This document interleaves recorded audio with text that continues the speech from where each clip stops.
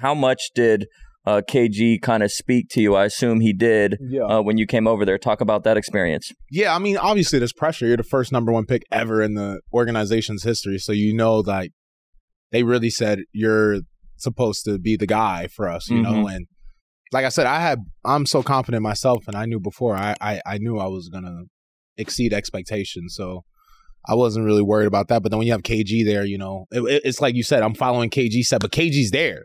So I get to really like work with him every day and like know where he may have made a mistake and where I could not make the same mistake and what maybe he wish he knew when he was coming into the league and stuff like that. So I felt very prepared. I felt ready for the moment. I felt, like I said, I took 3 years, just such a single focus that when I get to this moment, which I knew it was coming, I'm going to be ready for this moment. And I'm going to seize the moment.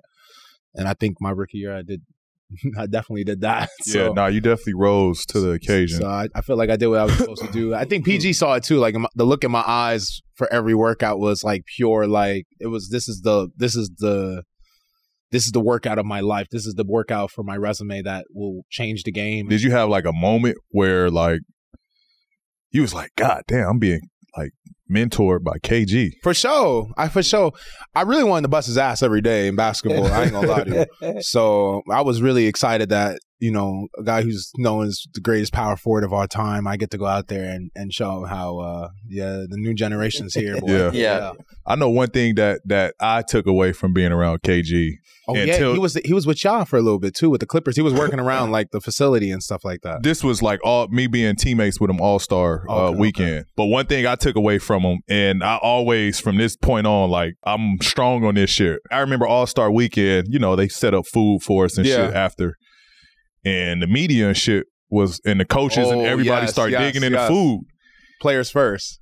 Bro, he went crazy. At All-Star. He was calling, y'all bitches, y'all motherfuckers, y'all better put that fucking food. That shit goes to us first. That motherfuckers don't Lord, Lord, who the fuck eating before us? Lord. Bro, he went crazy. Like, he was tripping like that? No bullshit. KG went off. Bro. He tripping, bro. Everybody dropped their plates. They dropped the food, bro. Like, everybody ran out of there. It's like, motherfuckers don't deserve to eat before us. Like, we put our goddamn bodies on the line. They ain't eating before we eat. He's serious about that shit. Nah, he was serious about it. Very serious about that. And to this day, bro, I carry that shit with me. Like, nah, like he damn right. We put our body like we playing hard for this shit. Like, for sure. Because we would like get to the food and it's gone. Bro, we be hungry. Like food gone. Like everybody that ate but us. People in that every little. I know. I ain't gonna go there. Well, thank God YT wasn't there because that would have been. Damn, YT? God damn. YT, we gonna have to get you a therapist, bro. Kat, so we talked about it a couple episodes ago about just like trash talkers in the NBA. Yeah. And so do you have any, you know, we hear some of the stories that have been out about KG and being a trash talker. Yeah. Do you have any good stories you remember as a rookie or playing with him a little bit of him just going off on somebody? And could you share that with us? He's like, hell yeah. What? Like, what's the most disrespectful? I mean, but you seen it. It's a viral video. He's like, trash ass. Like, I was there. I heard him say it clear as day. It was better in person than it was on video. I'll tell you that. It was better in person. Fair enough. I would say that was up there. I mean, there's a lot of good ones. I mean, but that one, I think that one's a good one. That was a funny one. That was funny. I think he was talking to EG. I think he was. He was talking to EG too. Nah, he was in Minnesota. He was talking. Yeah, he was behind the bench. He was behind the bench in his little sport coat, bro. Yeah. Oh, he was in a goddamn sport coat talking shit like that to somebody. I wish I could be a fly on the wall like when they played in the 90s. Because social media now, we can catch all that shit. I know they were saying some crazy shit. I'm going to tell you the funniest thing, playing video games with KG. And in a Call of Duty lobby. That is the best thing I've ever. I got a story about that, bro, that shit is the funniest thing I've ever seen. The funniest part about KG is when he talked to me, he'd be like, Lord. You know, he always say, Lord. Let me tell you something. I always got some ginger ale next to me because the motherfucker be moving too motherfucking fast now. He be giving me a stomach. Wait, he said they moved too fast.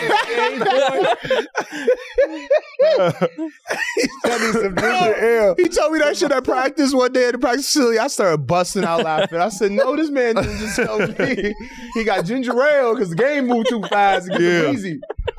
Oh, man. Motion sickness, goddamn. Hey, me and him had to do a 2K. We had to do a 2K My Player little promo shit with Ronnie, right? Mm-hmm. So me, him, teammates, and I think Ronnie was our third. Oh my God, not Ronnie. First of all, it took us like 30 minutes just to start playing because KG didn't know how the hell to work this shit. He didn't know how to log in, like how to get on the game. 2K do make you be. His you be mic wanting to play wasn't 2K, working. they be like, we need your email, your Literally password. every technical Scroll all the way difficulty down, he went accept. through, right? Wait, y'all was online playing each other? Yeah, we was on the park. Oh, Yeah. So not the park. You actually was was on on the park? I was on the park with KG. Yo, they should have had a representative there. And it took like, no lie, 30 minutes for him to like actually get set up. So we waiting on him the whole time. We like, yo, can y'all hear me? Can y'all hear me? So we finally start playing. Now we in the game and he still don't know like. He don't know what to do. Like, YG. He calls me YG. Yo, YG. Why call you YG? Because I'll call him OG. So he like, yo, YG. I don't know what I'm doing. I'm mixing though. I'm getting my bag. It was just funny because he didn't know what the hell to do on the game. Think about what you had that experience. Imagine being in a Call of Duty lobby and no one knows it's him. Yeah. That's hilarious, bro. I want all y'all podcast camera. Look, think about this. Kevin Garnett, one of the greatest trash talkers of all time, is in a Call of Duty lobby arguing with a 9-year-old. The greatest fucking thing you've ever seen. I wish I had content to show y'all that shit. There ain't nothing fucking better, bro. And he in game chat. He going nuts. Then you feel bad. I gotta back him up shit too. I'm like little Tommy out here gonna cry to his parents, man. KG over here going nuts. Cussing his ass off. Oh my God. All right, Jackie, it's time to check in on our picks again. Shh. It's playoff times, man. It's getting serious right now. I got to focus. I just won big thanks to Jamal Murray and the Joker beating their projections. How'd you do this week? There you go again. You know I'm up as always.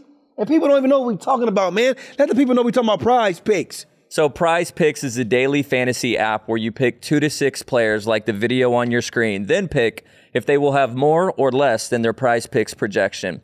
You aren't competing against other people. It's just you versus the projections available. So Jackie, tell me about an entry that you won on this week. All I did is projected that Stephen Curry was going to get more points than he was projected to get, and Jimmy Butler just did the same thing. I've just picked more and more because that's all it was. And you know what? I know how much money I won too.